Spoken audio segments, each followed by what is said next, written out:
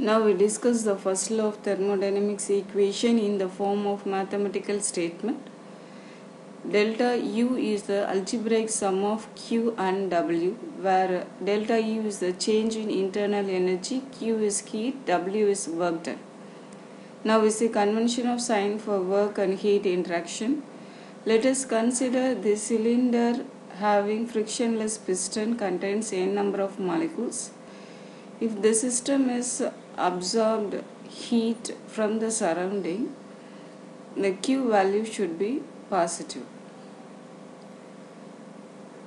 If the system is released heat to the surrounding from the system, Q value should be negative.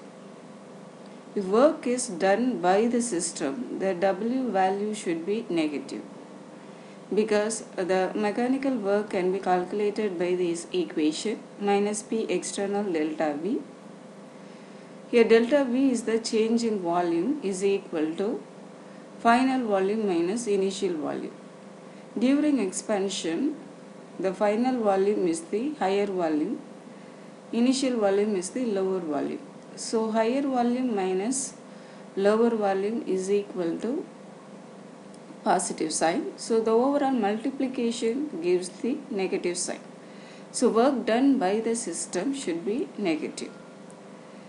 If the work is done on the system, W value should be positive, because delta V is negative. Delta V is equal to final volume minus initial volume. Here final volume is lower volume, initial volume is higher volume. So lower volume minus higher volume is equal to negative sign. Overall multiplication gives the positive sign.